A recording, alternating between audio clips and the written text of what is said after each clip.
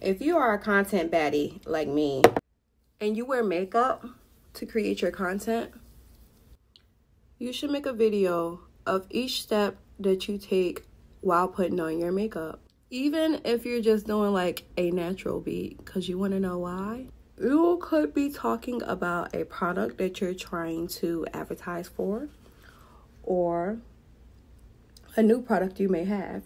And you can hold the product just like this and talk about it just like this. Make sure that your audience can see it. But because your audience wants to see the end, they will stay and watch the entire video while you putting on your makeup. You can have your key points broken down and ready for your audience to receive the information. That way, you know, you will always have something to talk about while you're doing this. And it doesn't have to be perfect either. I promise you, I am not a makeup artist, but this is like my regular natural beat that I put on for my content. But what it does is it lets your audience see that you are human.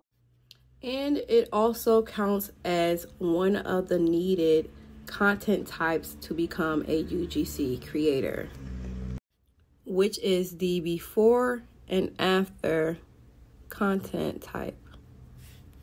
And at the end, don't forget to say like, follow, and share for more content tips.